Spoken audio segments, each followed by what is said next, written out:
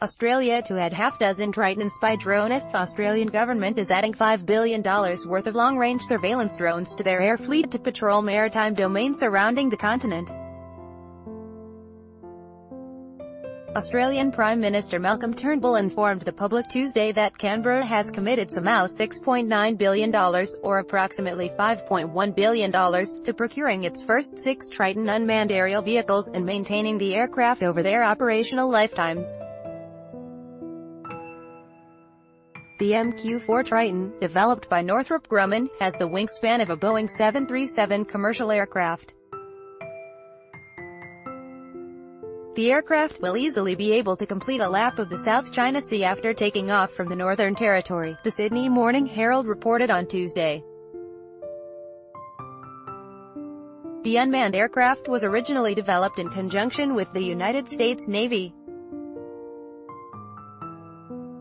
The Australian military moved to buy a capable fleet of 6 Triton UAVs even before the drones have reached operational status in the U.S., where Northrop Grumman is headquartered.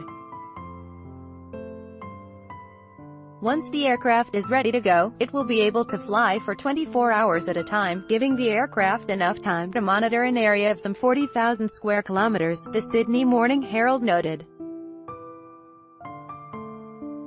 Canberra anticipates seeing the fruits of the deal in 2023, when the first Triton arrives down under. All 6 of the surveillance drones are expected to be transferred into Australian possession by 2025, and some reports suggest the Australian military is considering purchasing a 7th Triton.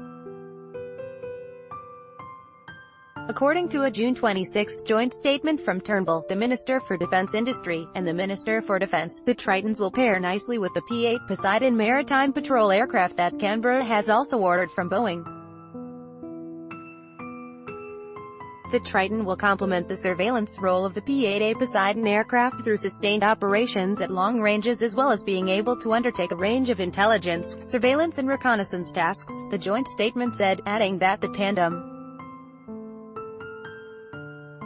would improve Australia's anti-submarine capabilities and maritime strike capability. Based on the Global Hawk, the Triton is different from the Predator and Reaper combat drones built by General Atomics, in that it does not carry lethal missiles.